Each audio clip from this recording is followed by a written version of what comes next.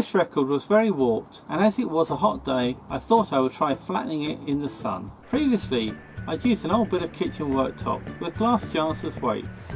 A couple of viewers mentioned using glass, so I thought I would try that instead. I used 2 sheets of glass and sandwiched the record between them.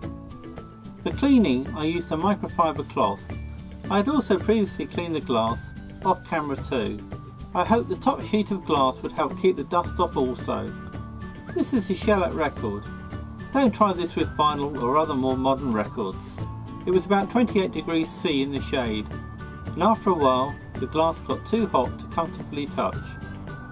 Later on, I moved it into the shade by the fence to cool down.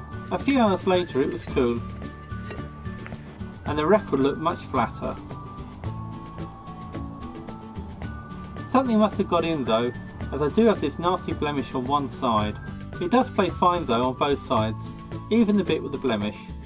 It's likely to still be in copyright, so you'll just have to take my word for it. So what do you think? And what else could I try? If you've enjoyed this, how about this video where I use a hairdryer?